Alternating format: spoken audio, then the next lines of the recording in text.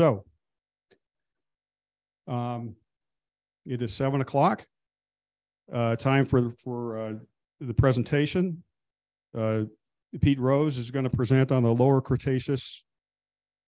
Right there. Dr. Rose is the founder and senior associate of Rose and Associates LLP.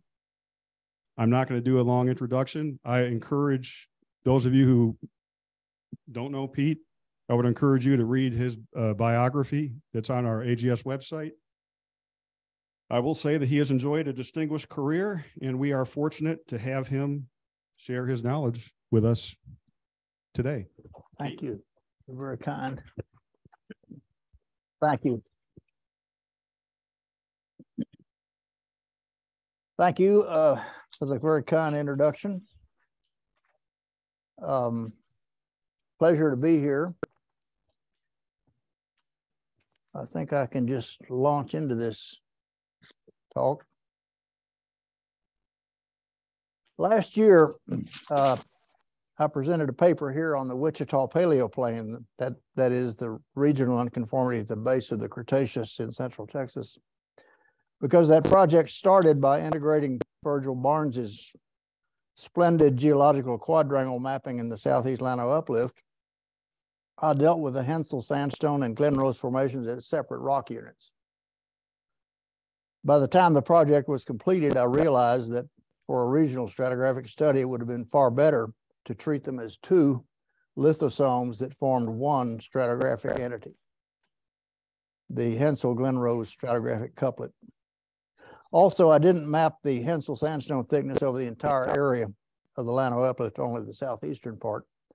Hence, the present paper focused on the Hensel sandstone throughout the Llano Uplift.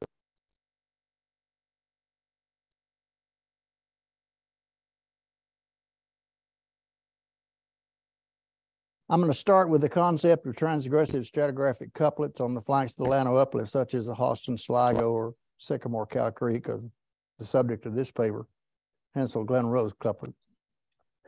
And then I'm going to discuss the counterintuitive inverse structural topography so characteristic of the region and how it's influenced Hensel stratigraphy. I'll review the goals of this project, which are to characterize and delineate the larger Hensel-Glen Rose story, the regional distribution of thickness in relation to the paleotopography underlying Wichita Paleoplain, and the Hensel-Glen Rose lithology and depositional environments in regional context. And I'll close by summarizing the main conclusions and outline a few implications, some unanticipated. The Bureau's 1990 tectonic map of the Llano Uplift shows a football-shaped domal uplift with a Precambrian Grenville crystalline core surrounded by a halo of Paleozoic carbonates and sandstone formations. Together, the Paleozoic formations, roughly 3,600 feet of thickness, and a prominent southwest northeastern regional system of steeply dipping normal faults that crosses the Llano Dome, roughly parallel to and genetically related to the Ouachita overthrust belt to the southeast. A largely carbonate rim rock of unfaulted lower Cretaceous formations, the Hensel-Glen Rose couplet and the overlying Edwards limestone, bound the Llano Dome on the east, south, and west. Stratigraphers beginning with Fred Strickland recognized a common depositional pattern, lateral gradation from dominantly carbonate sedimentation down dip to predominantly terrigenous clastic sedimentation up dip, generating two laterally equivalent lithosomes together, making a stratigraphic couplet. This pattern applied to the Austin Sligo, the Sycamore Cow Creek, and the Hensel-Glen Rose. The diagram shows conceptually how the Hensel Sandstone and coeval Glen Rose Formation were thought of by people like Bob Laux and Dave Amsbury and others on the south flank of the Llano Uplift, two lithosomes that formed one time stratigraphic cycle. The stratigraphic couplet. We'll return later and extend this cross-section northward across the Llano Uplift, which is one of the primary results of this work.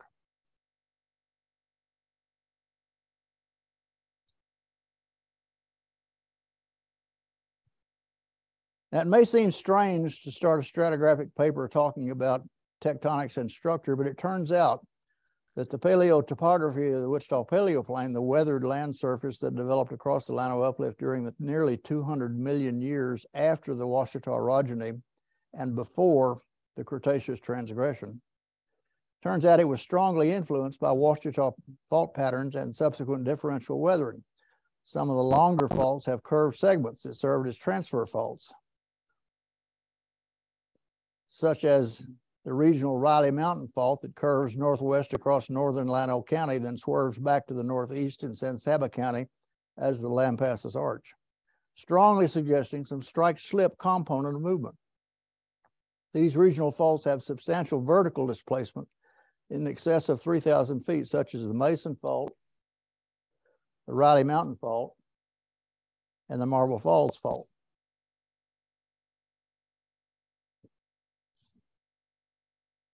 Llano Uplift faulted terrains characterized by what, to me at least, is counterintuitive, the idea that what is now seen as high was low, and what was low was, what is now low was high. Working in the area, it's something like I'm constantly scratching my head, reminding me of how this is supposed to work. Obviously, differential erosion is involved, in which the Precambrian crystallines are much more susceptible to weathering and erosion than are the adjacent Cambro-Ordovician formations. Here's a stop-action figure that explains how this is thought to occur. The upper panel shows the Paleozoic succession before Ouachita faulting.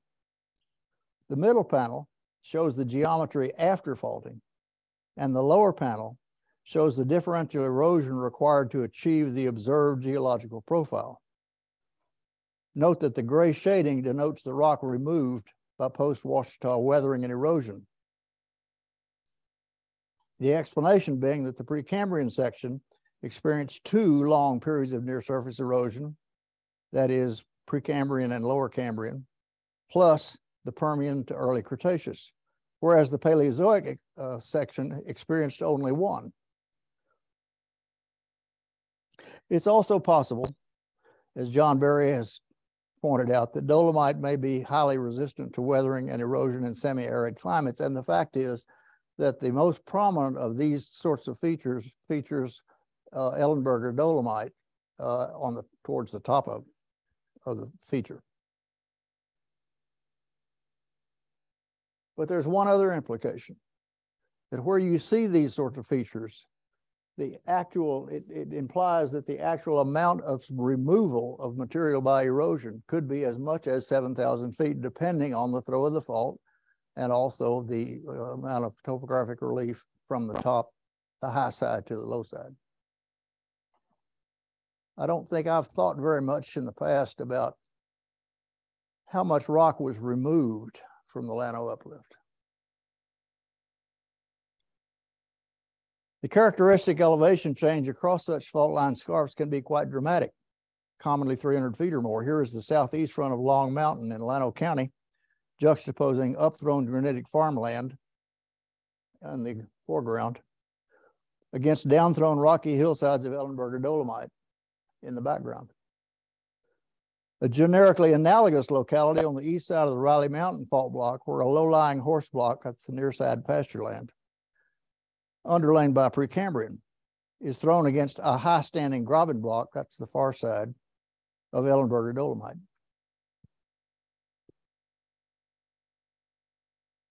And for perspective, here is Pack Saddle Mountain, a fault block of Cambrian sandstone and limestone, downfaulted into a lowland of Precambrian Pack Saddle schist and Town Mountain granite. The highest knob is Morgan Creek limestone. The cliffs are Cap Mountain limestone, and the lower slopes are Hickory sandstone. Topographic relief here is about 600 feet. Now we're ready to look at a base map of the Llano Uplift focused on the distribution of Precambrian crystallines, that's the dark gray, surrounded by Paleozoic formations dominated by Ordovician dolomites, light gray, and lower Cretaceous formations, the Hensel-Glen Rose and the Edwards limestone, in white. Those Cretaceous formations form a rim rock overlying the lower rocks on the east, south, and west. For orientation, note the locations of Fredericksburg, Marble Falls, Llano. Sorry, I guess I got out of sync here. Fredericksburg, Marble Falls, Llano, Mason, and Junction. And the rivers, San Saba, Llano, and the Peritidal. If I get out of sync again, I hope somebody will say, send me up a high sign.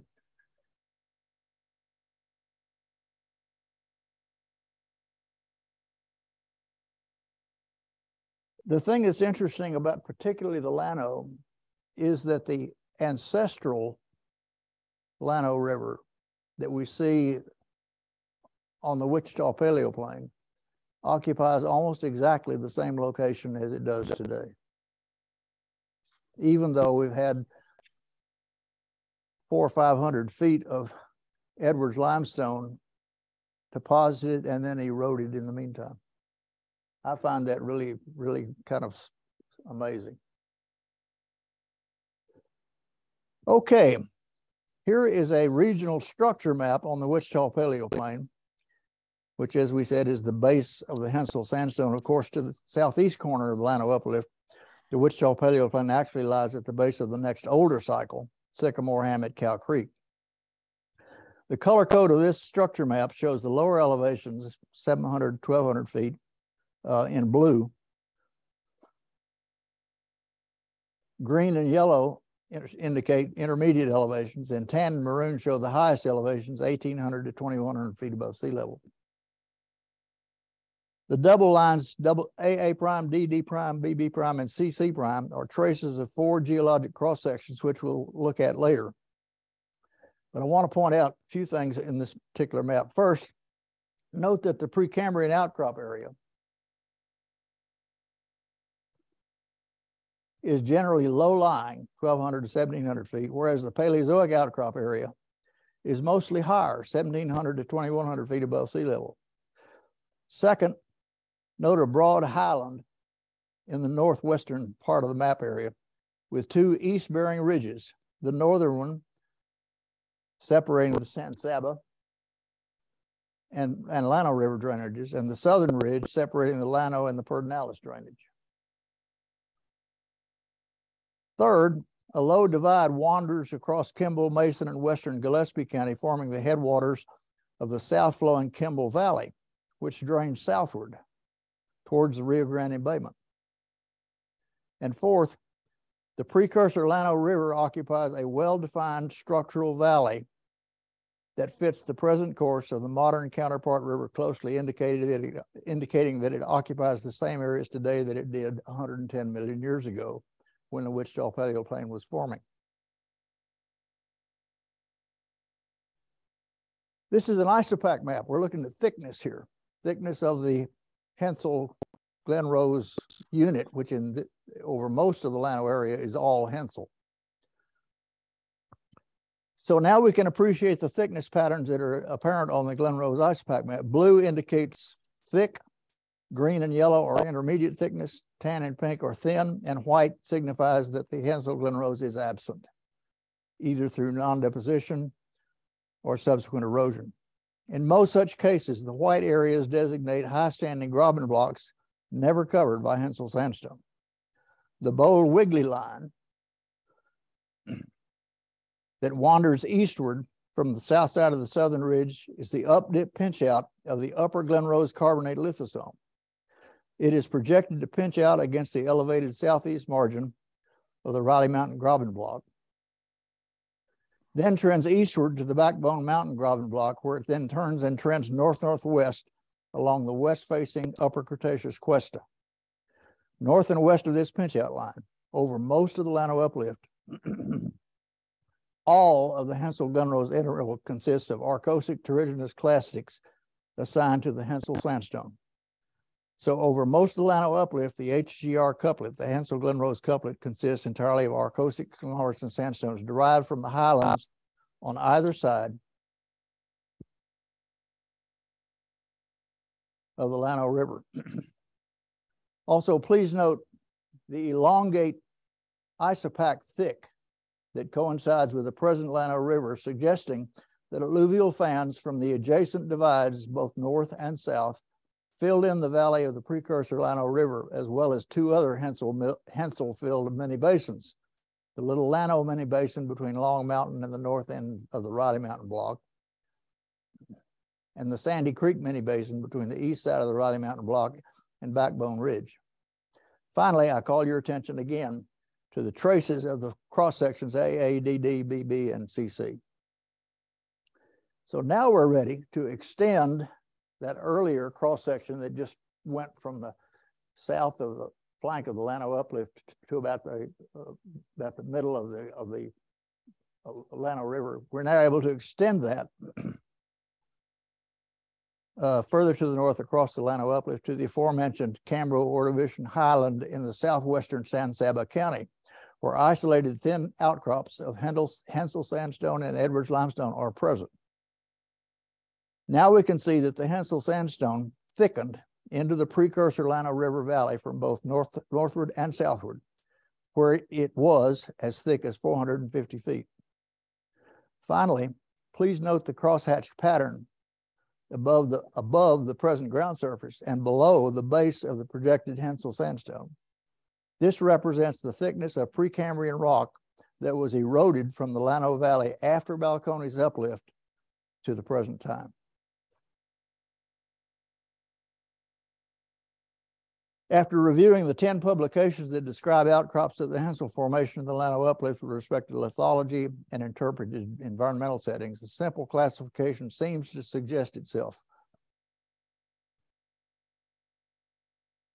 The Glen Rose lithosome consists largely of carbonate sediments deposited in peritidal to shallow marine settings, whereas the Hensel lithosome is largely terrestrial, consisting of alluvial fan, fluvial, and coastal plain settings, generally fining upward. One of the most distinctive characteristics of the Hensel is its predominant red color, especially in the lower and middle members. So let's go back and look again at this isopack map, because we're going to use that as an index map to compare with the different cross sections. We're going to look first at geological cross section AA prime that runs slantways from south of Menard, southeast across the southwestern flank of the Llano Uplift to end near Spring Branch in the Guadalupe River Valley in southern Kendall County.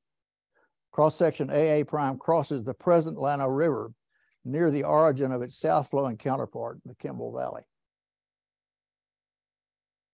So let's look at cross-section AA prime. We're gonna, so looking at these cross-sections together with the isopack map lets us begin to integrate thickness and lithology. The Hensel-Glen Rose thickens irregularly along its southeastward course and acquires increasing proportions of the Glen Rose carbonates at the expense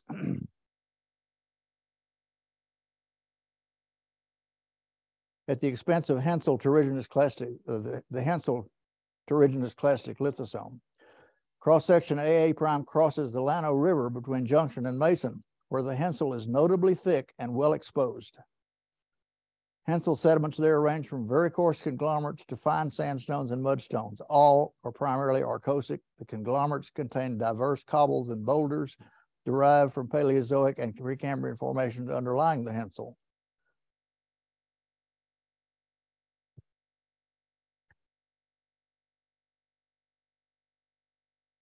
That's a photograph at Yates Crossing of the Llano River, right along the line between Kimball County and Mason County. It basically is very thick arkosic conglomerates, preserving in some cases giant foreset beds as you can see. And very coarse conglomerates are present. They're characteristic of that lower Hensel succession.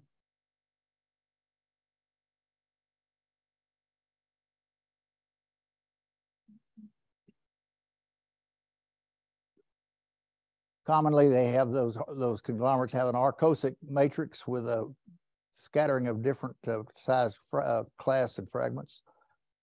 The lower Hensel conglomerate here is about 100 feet thick, but it varies widely and abruptly in thickness. Hang on here, I think there it is. That's the one I'm looking for.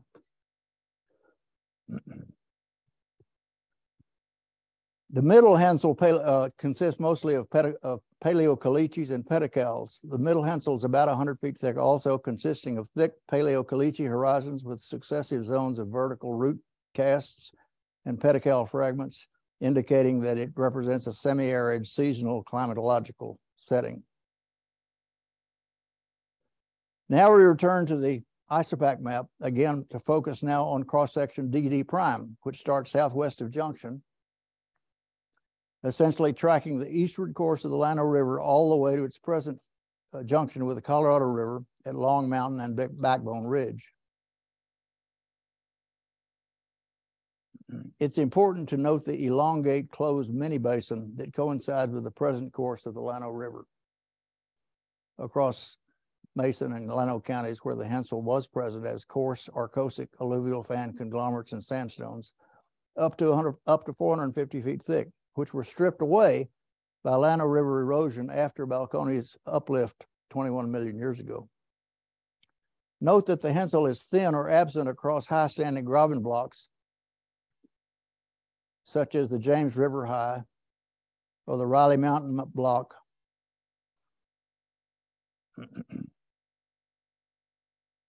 Or Backbone Ridge farther east. Note also two other Hensel mini basins, the Little Llano mini basin west of Long Mountain and the Sandy Creek mini basin located between Riley Mountain, Backbone Ridge, and Blowout Ridge, all high-standing, bald-headed graben blocks on which no Hensel is or was present. The first thing you know when you look at cross-section DD prime, the first thing you notice about the Hensel is how thick it is in that along that central axis. It thins only over pre-existing fault blocks. It's also important to note the elongated crosshatched area in the Llano River Valley below the projected base of the Hensel sandstone and above the present ground surface. This represents, as we said before, the thickness of the Precambrian rock eroded and removed from the valley by the Cenozoic Llano River, mostly after Balcones uplift 21 million years ago. The arrow, that's the present ground surface. I'll go back and do this. That's the projected base of Hensel.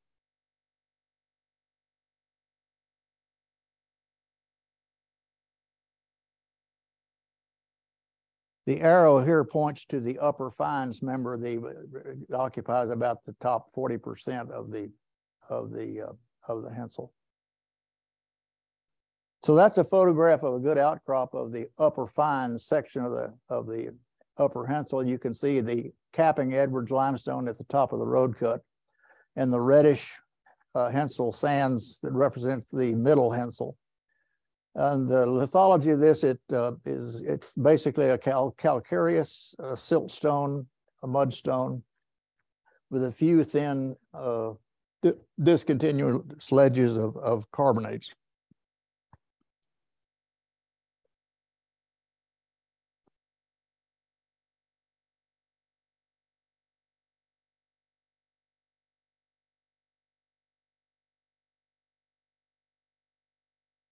Back to the isopac map again, so you can understand kind of where section BB prime goes. It goes from south to north on the eastern side of the map area.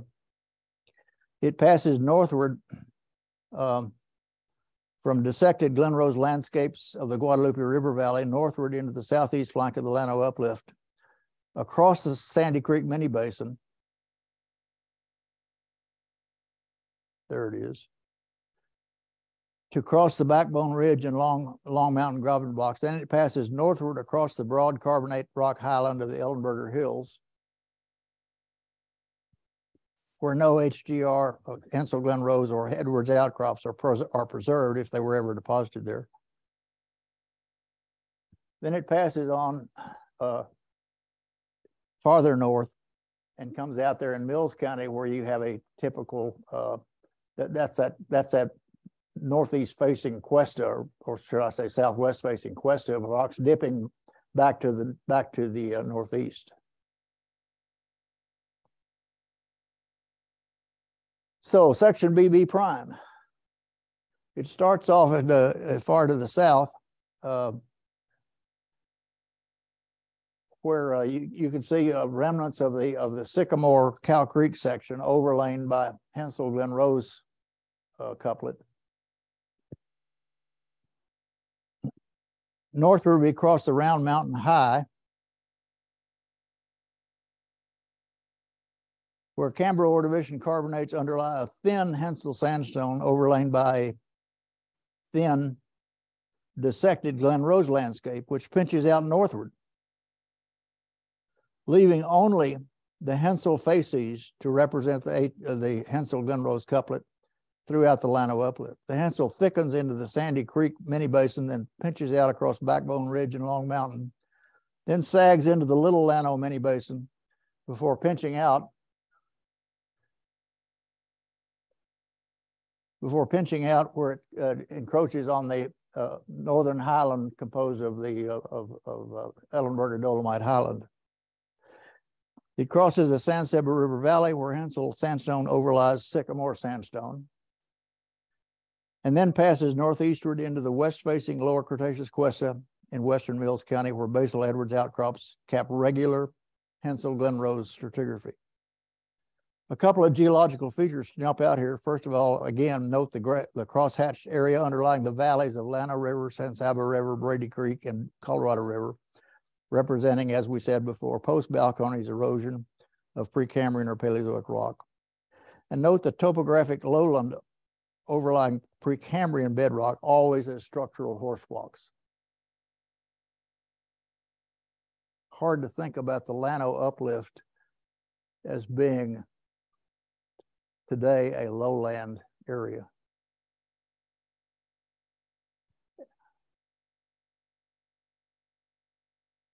And I'm indebted to Brian Hunt for loaning me this photograph of a basal Hensel conglomerate near Round Mountain on the Round Mountain High in northern Blanco County. And as we said before, the typical succession here is conglomerate at the base, sands, paleocalyces in the middle, and the upper fines indicating maybe distal ends of fan deposits. Okay, one more time. We're going to look at the ISOPAC map showing the trend of section CC prime. It starts in the dissected Glen Rose landscape around the Guadalupe River in western Kendall County. It passes northerly across the Pedernales River near Fredericksburg, then crosses over the scattered peaks of the southern Paleozoic highland before descending into the Llano River mini basin. The scattered white dots represent the House Mountain and Enchanted Rock exfoliation domes and small high-standing Paleozoic graben blocks like Prairie and Putman Mountains. All of these peaks lie just below the projected base of the Edwards limestone. Cross-section CC prime continues northward, moving across the northern flanks of the Llano River mini basin, crossing over the Smoothing Iron Mountain exfoliation dome, then crosses into the western end of the Ellenberger Hills Carbonate Highland, where it crosses small, very thin remnant outliers of Hensel sandstone and Edwards limestone before deflecting northwestward across the projection of the Mason Fault and ending near Brady. So let's look at the section now. South, remember, is to the, this format is to the right. At the south end of geological cross-section CC prime, we see a thick dissected hill country section along the Guadalupe River that starts with the lower cycle of Sycamore, Bear, and Cow Creek. Overlain by the Hensel-Glen Rose, where a thin Hensel sandstone underlies a thick lower Glen Rose limestone, separated from a thick upper Glen Rose limestone by the Corbula key bed. The Hensel-Glen Rose then thins northward, arching over the Cambro-Ordovician graben block that forms the southern ridge, capped by a discontinuous limestone rim rock formed by a string of Edwards limestone outliers draped over Paleozoic fault blocks. Cross-section CC prime next crosses downward onto the Precambrian horse block underlying the Llano River mini basin, passing small, high-standing Paleozoic graben blocks like Prairie and Putman Mountains, and the House Mountain granitic exfoliation dome. Before crossing the Llano River, it climbs northward out of the Llano River mini basin. Mini basin, across projected thinning Hensel alluvial fans to pass the Smoothing Iron Mountain exfoliation dome, where it crosses under the Ellenberger. Did I say that already? Crosses under the Ellenberger graben block.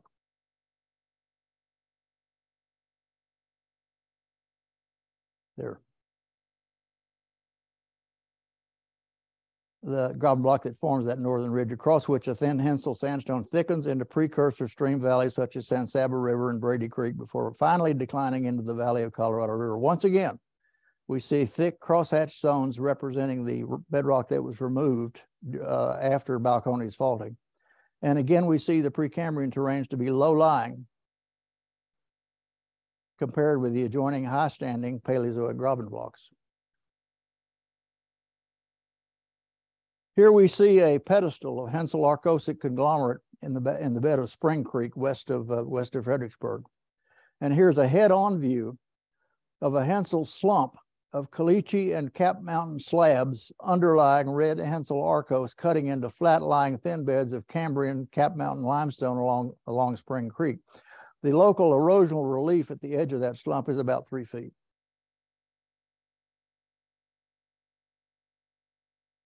And in the bed of Live Oak Creek, west of Fredericksburg, arkosic conglomerate, Hensel arkosic conglomerate lies directly on flat-lying Cap Mountain limestone beds. The unconformable boundary represents a hiatus of more than 400 million years.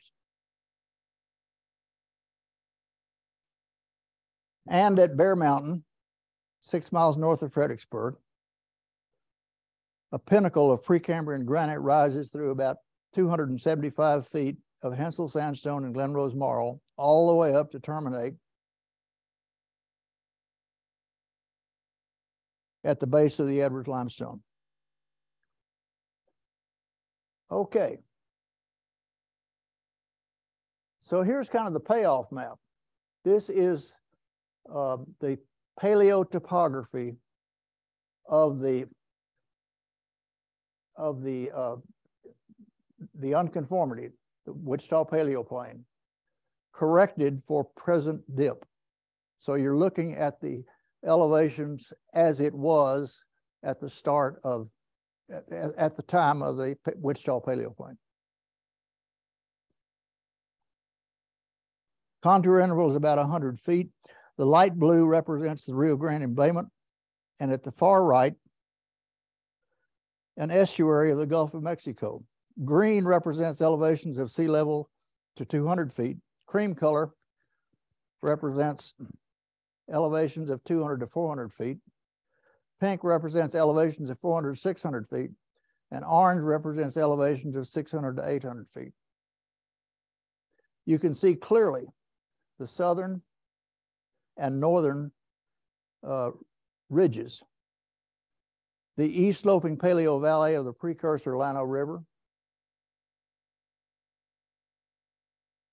You can see the low divide, you can see the south flowing Kimball Valley flowing into the Rio Grande embayment.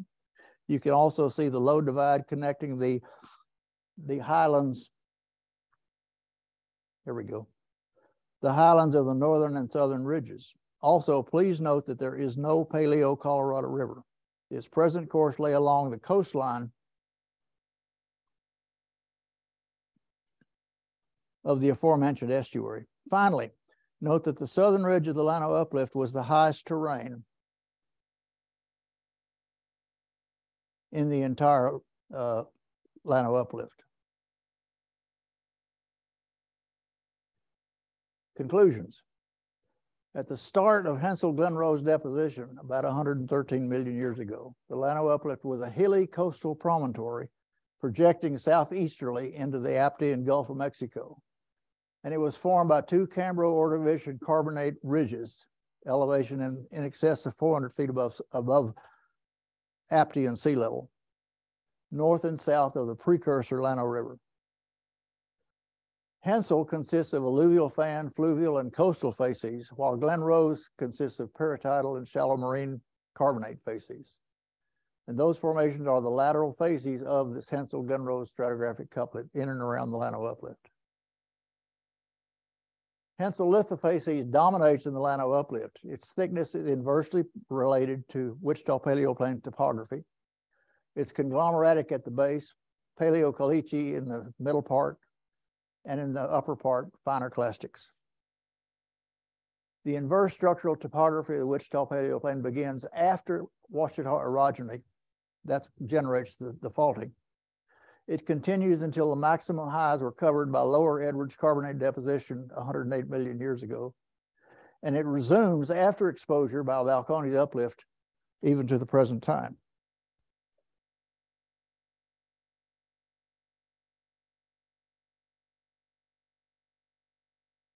The topographic Wichita Paleoplain mini basins that have max relief of about 450 feet develop preferentially above low-lying Precambrian crystalline rock terrains, infilled by Hensel arkosic alluvial fans from the highlands to either side.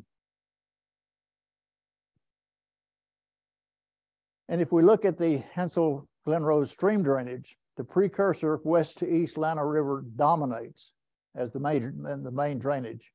But it's flanked to the north by the San Saba River, which is also west to east, and the Pedernales precursor stream, which is west to east.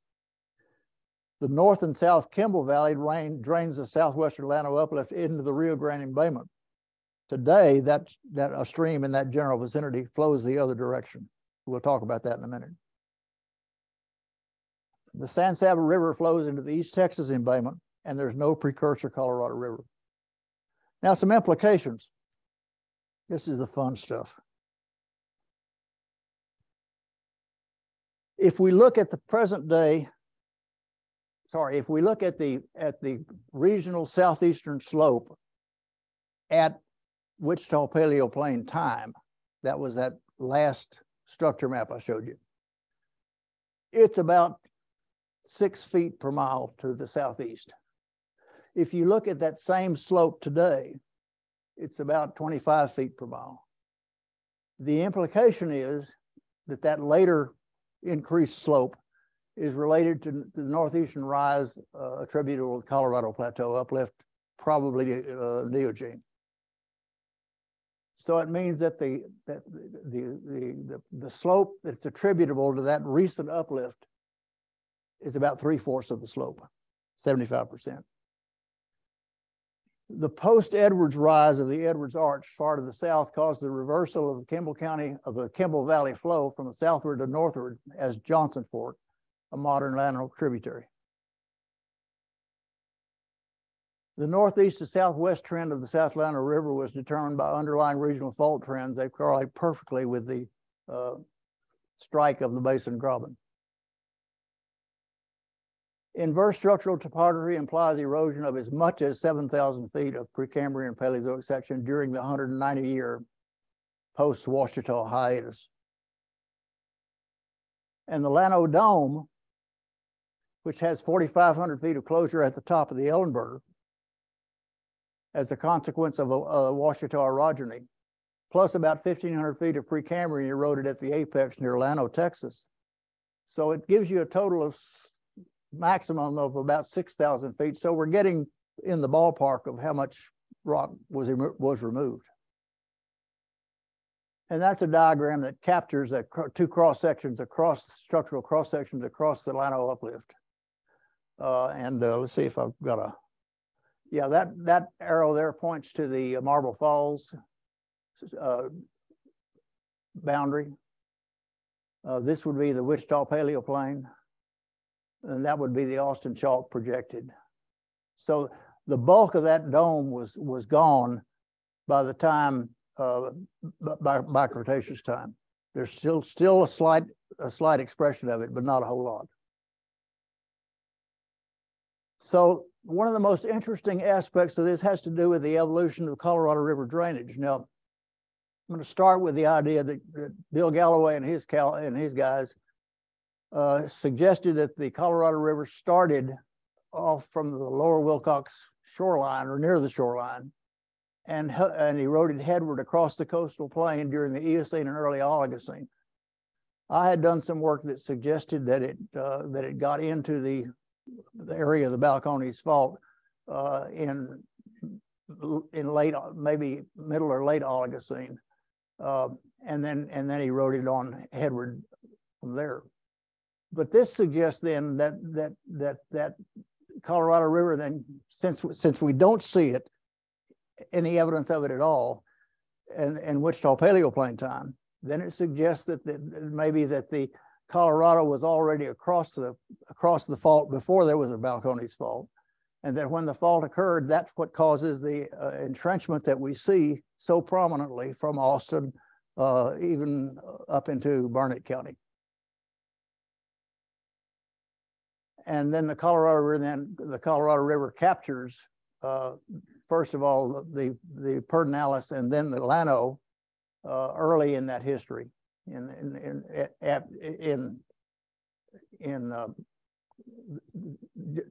during and just after the time of Balcones faulting, and then further erodes northward after Balcones faulting, where it captures the San Saba, Pecan Bayou, and Concho rivers. That's just speculation, but it seems to fit all of the little time points along the way.